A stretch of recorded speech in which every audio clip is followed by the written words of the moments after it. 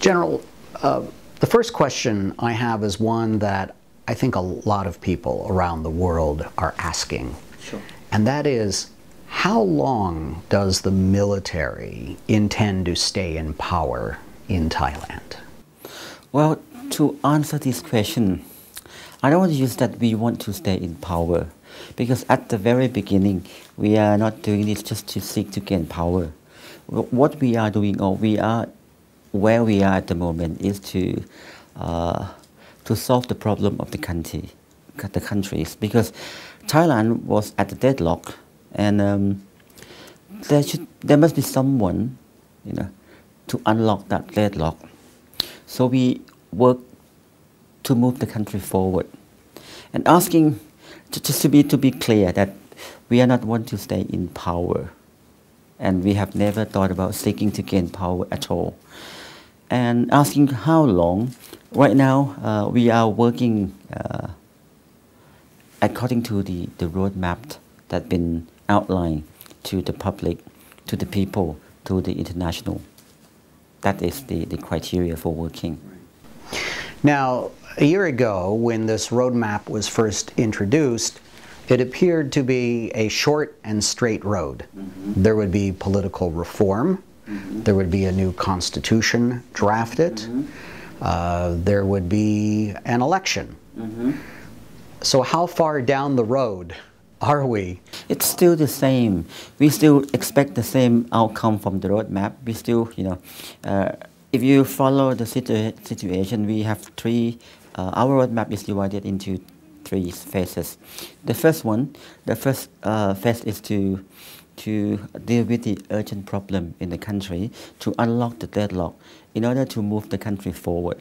And the second one, we are now talking about having the interim government.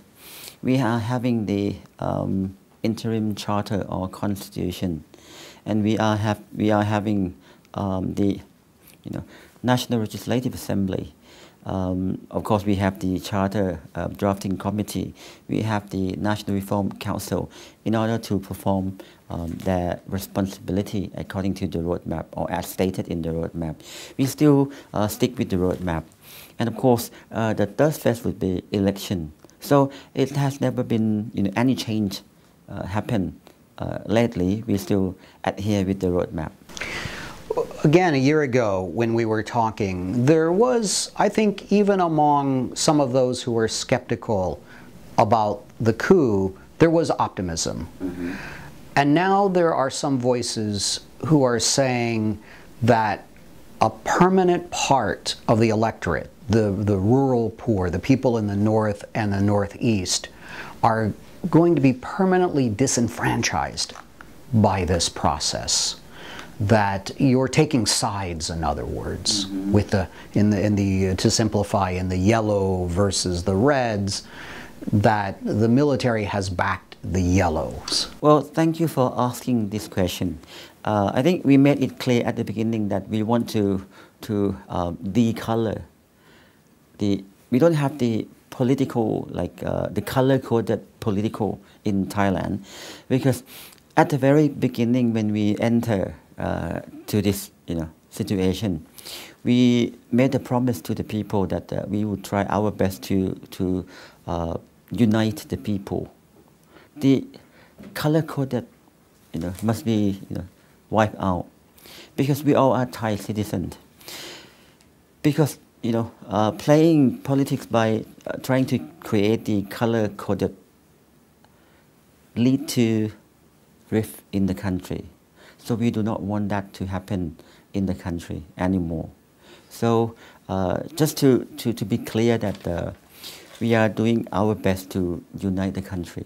So the case of taking side, or we are supporting the yellow or the red is not the case. You can rule out this. Martial law was in effect until recently. That has been lifted now. Mm-hmm. But General Prayut, the Prime Minister, and the Army Chief who carried out this coup, has sweeping powers, Section 44, and there are other laws. So some people will say things really haven't changed much. There's not freedom of assembly, there's limitations on the media. People don't feel that they can speak out. How long does that need to go on? Well, before, it is not an easy question to answer. How long does this need to go on or to continue? But just to make you clear that, of course, we understand the sensitivity of the Martial Law Act. In fact, the Martial Law Act in Thailand is completely different from the others in people perception. And of course, we understand the sensitivity. Then we shift from martial law to the to invoke Article 44. I understand people perception that okay, nothing changed much. Other than that, the bottom line is the acts or the law still give the sweeping power to General Prayut, right? But if you look into situation on the ground, I think the Thai people, most of the Thai people understand that the way my Prime Minister or Prime Minister Prayut Chan-o-cha uses his power is in a very constructive way. For example, in the case of the IUU, the illegal, unreported, and unregulated, fishing. So if we use the normal regulation or normal routine to deal with the problem, it would take time because one very important thing needs to be done is the law amendment. And if we take the normal process, it would take like 6 months at least, to complete the law amendment process. But the way he used Section 44 is, to enforce the law and to bring all the organization and office to work together, to integrate, to synchronize all of the effort together. This is the way that he used the Article 44 to deal with the problem. And he never used Article 44 to anyone in particular, to prosecute anyone, to jail anyone. There is no such case happen. The military's been running the country now for a year. In the words of the Wall Street Journal, Thailand, which once had the fastest growing economy in the world, that this economy is now stumbling badly. There's a perception that the NCPOs, that this military government's support will depend on how well you are able to run the economy. In fact, we had one opponent of the government tell us that if you're not able to get things in order in the next 6 months, that there will be trouble. Well, I think economy is not the issue for Thailand alone.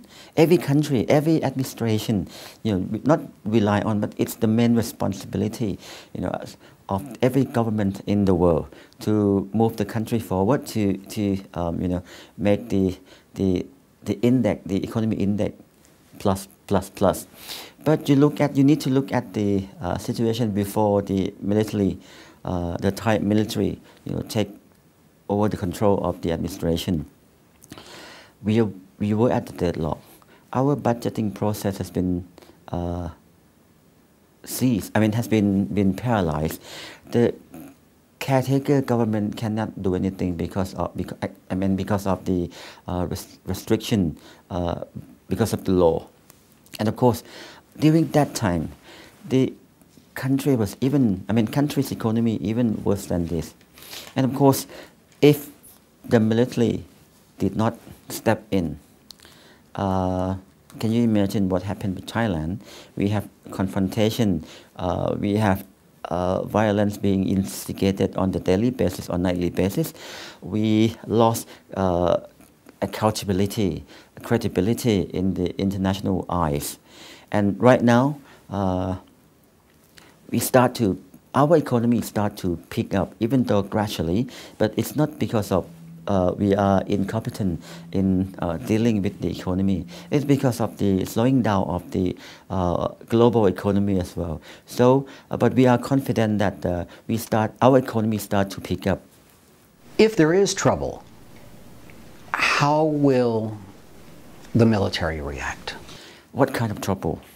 People are out on the streets demonstrating. They've come out like they did at the beginning of the... I think we passed the worst situation already. Just to be clear, I want to emphasize here that what happened in Thailand in the past, it's not a new phenomenon. It happened in many countries. This is the problem of the democratization in Thailand. Of course, not only Thailand has encountered or has this kind of experience. Maybe your country or other country have the same sort of experience, but you experienced long time ago, maybe 10 years, 20 years ago, and you are able to pass through that situation and become this strong, or become the point that you are very strong now. Thailand want to do that. We want to get through that situation and join the club. We want to be as strong as you are. We want to be as sustained as you are at the moment. So it's a process of transition. I understand, but in democracies, if there's trouble with transition, there are not military coups. Of course, you might say that this is the unconventional way of dealing with the transitional period.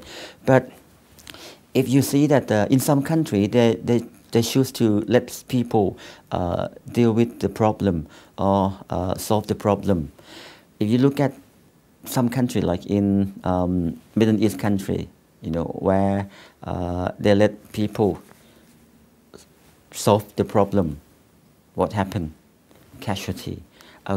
A large number of casualties happen, and the country is nearly collapsed. You need to create peoples again from debris.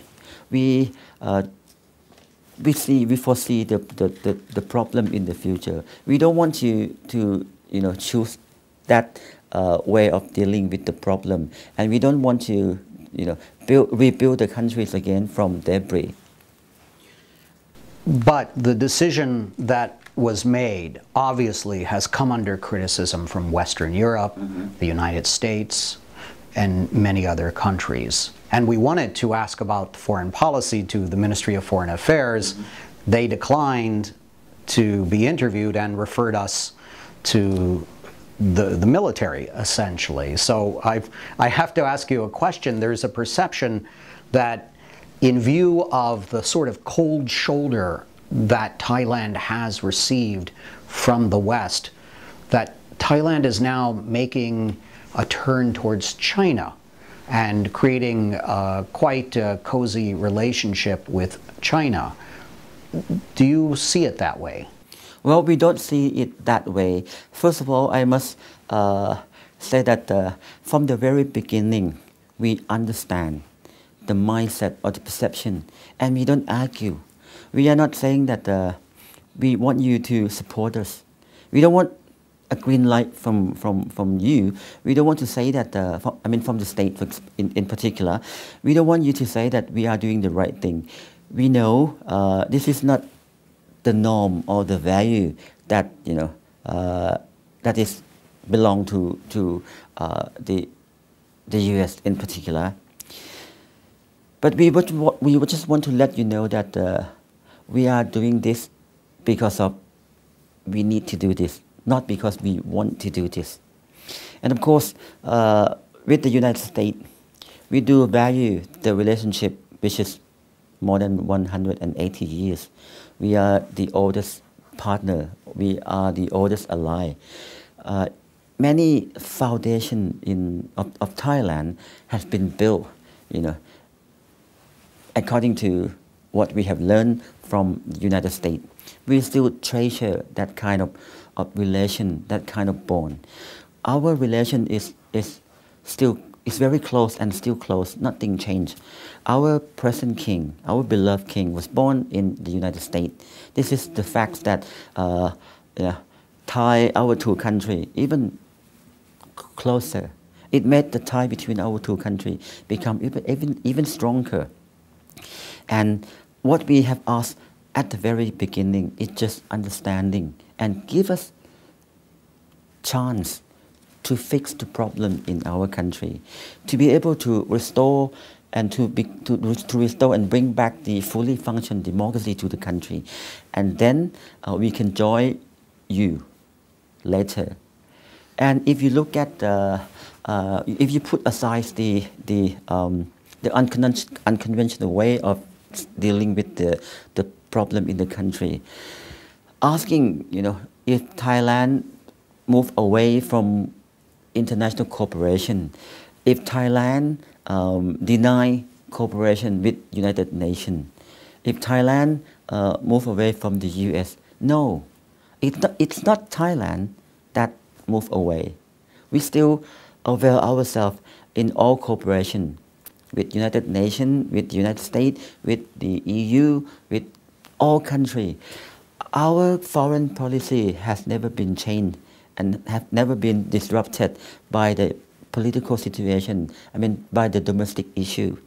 In fact, we do not want what happened in Thailand to jeopardize the relationship between the United States and Thailand.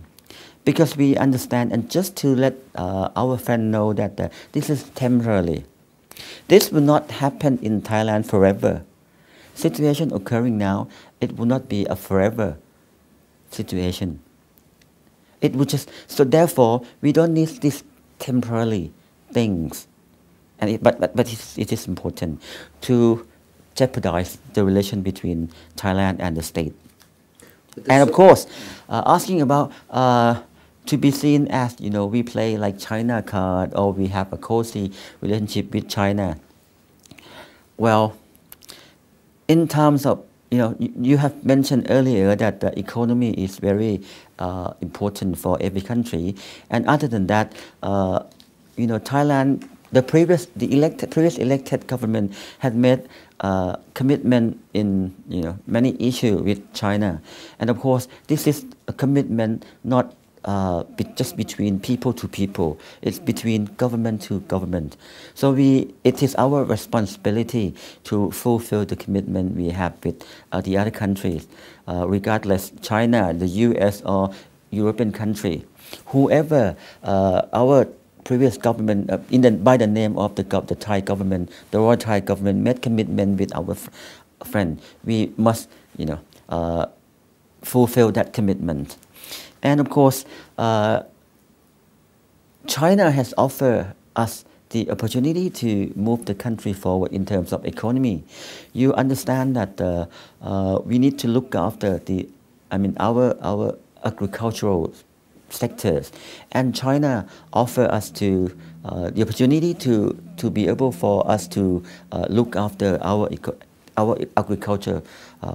For example, they agree to buy the commodity from Thailand. So this is the way that I believe if you are not biased, you would agree that we have no other choice but to move on, and of course to continue to move the country forward.